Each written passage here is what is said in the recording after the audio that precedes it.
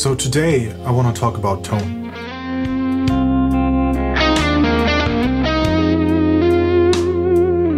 In all the years that I've been playing guitar, or that I own a recording studio, or I've been working at a guitar store, or I've been guitar teching out on the road, I never met a guitar player who wasn't searching or hunting for tone.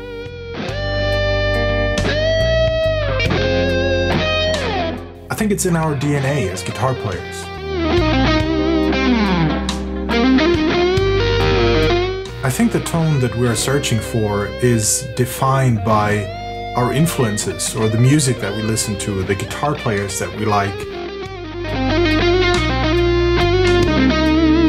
or also how our ear responds to certain frequencies.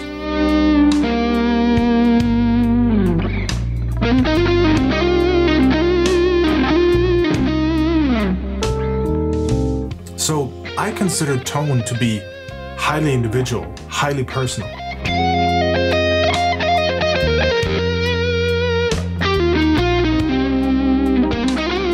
But I still want to share a couple of the things that have brought me closer to the tone that I have in my head, and maybe they help you come closer to the tone that you're searching for.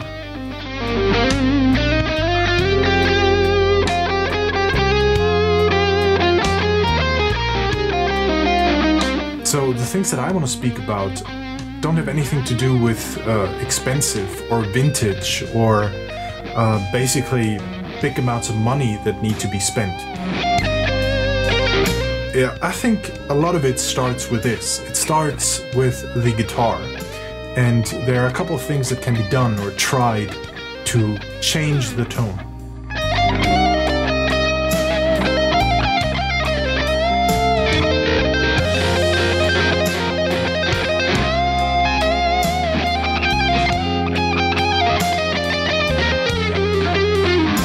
So, welcome to CheckOneTwo Riffs and Gear.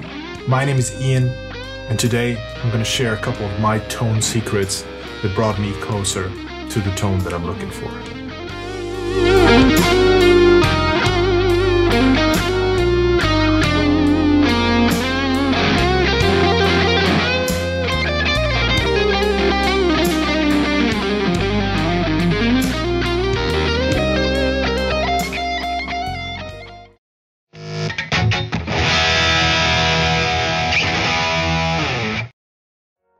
Okay, so just to mention it again, the things that I want to speak about are things to try. I think that we as guitar players, we sometimes settle for things and then basically go by the rule, never change a running system.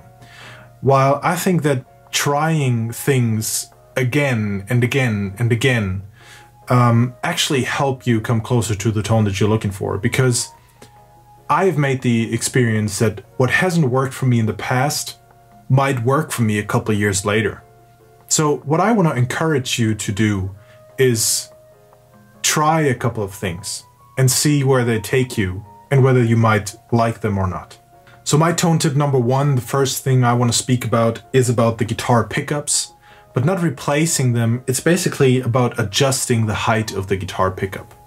Now, when we speak about adjusting the height of the guitar pickup, I speak about the distance between your strings and the actual pickup.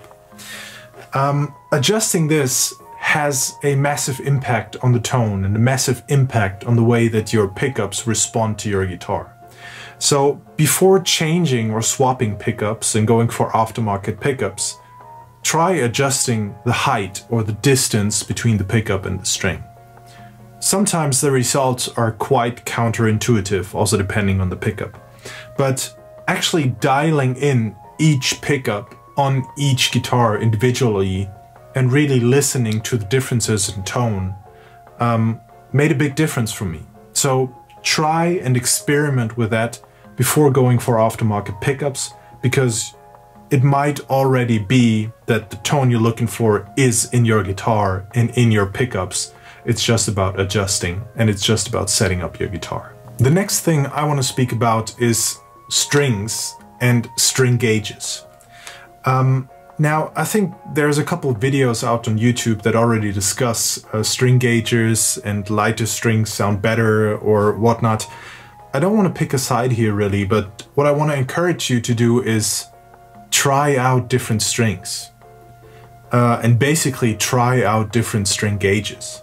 So for many years I've been playing relatively heavy strings. I've been playing 11 to 52s, or sometimes even 11 to 56, depending on the tuning. And I was quite happy with that. But now I actually changed back to a lot lighter strings. So I'm now playing 10 to 48s or something, or sometimes even 9s, depending on the scale length. And just changing the string gauges, or basically trying another string gauge, even though I was settled for quite some time, brought me closer to the tone that I enjoy today. Changing the string gauge might do something to your tone that you're going to enjoy. So even though you think you're settled, even though you think you found the strings that always work for you, every once in a while try something different. It's not expensive. If you don't like it, you can throw it out, but give it some time. I think it'll do good, and I think it will take you somewhere where maybe you need to be. And the same thing in my next tone aspect is guitar picks. So for many, many years I played 1.14, then I played 1mm picks, and currently actually I'm enjoying 0.73.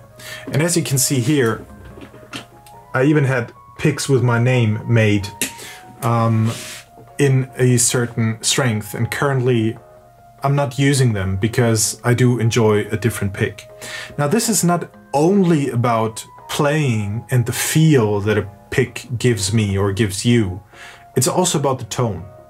A different pick and a different thickness of a pick is going to give you a different sustain. It's going to give you a different attack.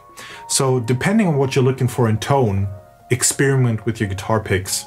It changes something, it has an effect, and maybe it takes you closer to where you need to be. This is the next thing that I want to speak about. So this is a treble bleed circuit. You can watch a million of videos on YouTube on how to use them. Basically what you do is you put them on your volume pot in your guitar. It costs a couple cents, so it's not very expensive. But you put them on your volume pot, and what happens is that a couple of the frequencies, even when rolling back the volume knob, are basically put through. So you have treble bleeding through even when you roll back the volume pot.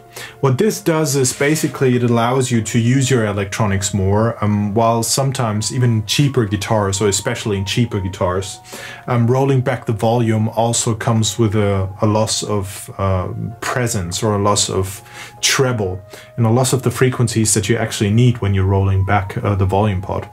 This will help you to actually keep those frequencies in the signal. And what it helped me to do was use my electronics more, which opened up a whole new spectrum of tone, of dynamics in my guitar playing. And I recommend trying these. They are not very expensive, like I said, a couple of cents, but it does make a difference. And in most guitars, they don't come stock. So consider checking that out. And then last but not least, a buffer.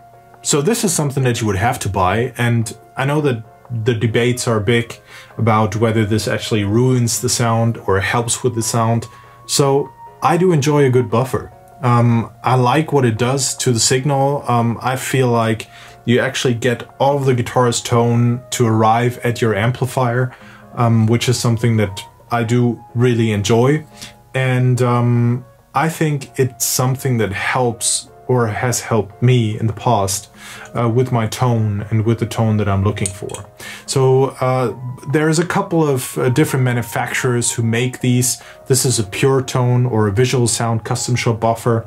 I think this is about 80 bucks or something, so it's not crazily expensive. It will not alter your sound, in my opinion. It will basically just make sure that all of the richness that your guitar puts out, and all of the wood that's happening here, and all of the sound that the pickups create actually arrive at your amplifier.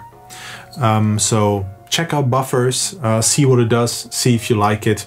Get one used. It'll be only a couple bucks, and you'll see what it does and whether it changes your tone to your liking. Those were my tone tips. If you have other tips or things that you've tried and that actually made a difference for you, please leave a comment down below, because I'd really like to hear. I want to try what you have experienced and see what kind of difference it makes for me. If you enjoyed this video, please consider subscribing, ring the bell, and give me a thumbs up. It'll really help me make those videos, and it'll help me get found by other guitar players. So if you enjoyed this video, please give it a thumbs up.